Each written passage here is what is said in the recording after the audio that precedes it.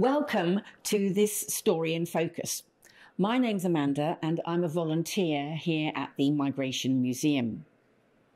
In terms of the high street, we may all be well aware of the migrant contribution to, for example, Italian cafes and Indian restaurants and Chinese takeaways, but some migration stories are less obvious.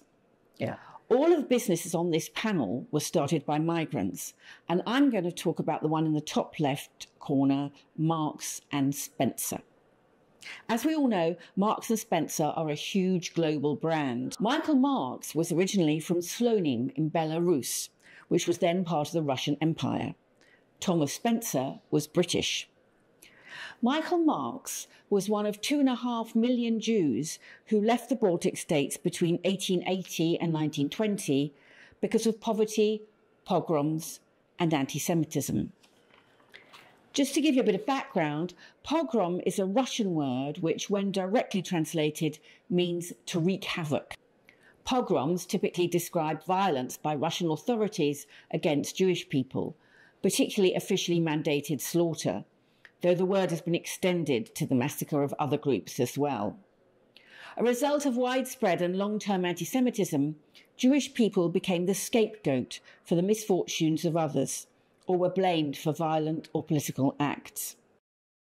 Pogrom came into frequent use as a term around 1881, after anti-Semitic violence erupted following the assassination of Tsar Alexander II.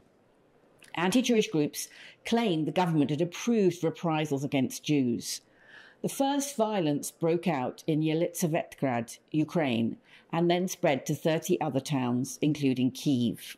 Most of the migrants who came from the Baltic states in this period were from the Russian Pale of Settlement, which was the area within the Russian Empire where Jews were allowed to live.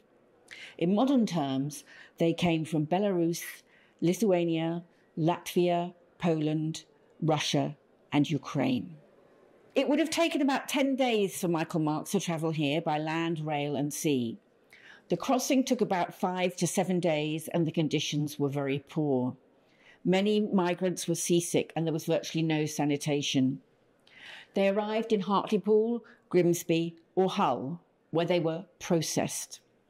In Hull, there was an immigrants' waiting room from where many set off to Leeds, which they had heard was a city with many opportunities for migrants. With very little money and poor English, Michael Marks arrived in Britain in about 1882 and headed for Leeds because he had heard that there was a firm there called Baran, which would employ Jews.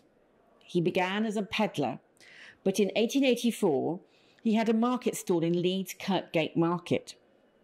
At first he had a range of prices, but he stopped selling expensive products when he saw that it was the penny section that thrived. As the business grew, Marks looked for a business partner.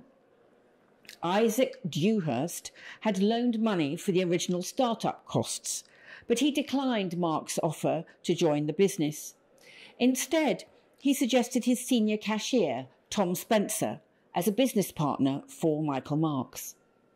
Spencer invested £300 in the business. He was skilled in admin and accounts, while Marks dealt with merchandise, selling, and was very good at dealing with people. They started working together in 1894. At first, the stores were called penny bazaars and had the slogan, "Don't ask the price, it's a penny." Admission was free, and it was permissible to browse without buying. This was unheard of then. By 1900, Marks and Spencer had 36 penny bazaars, including 12 high street stores. Today, Marks and Spencer has 969 stores across the UK. There are some nice visuals of some of the shop fronts in the short film screened as part of this exhibition. I actually have a personal connection with Marks and Spencer because my mother worked in the head office in Baker Street. She was a selector for the company from 1949 to 1961. My mother's family also have a connection with migration because they came here from Austria as refugees in 1938, when my mother was 11. My grandfather was a textile merchant and he set up business in Manchester. I've brought his business card to show you. He called the firm Brit-Czech because he was Czech.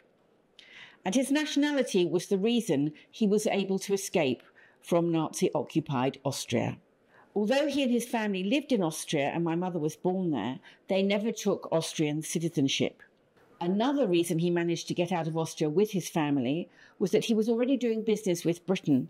And when he travelled to the UK in the 1930s, his colleagues warned him to get out of Austria because of the persecution of the Jews there. So this exhibition is called Taking Care of Business, but in many ways, business took care of my family.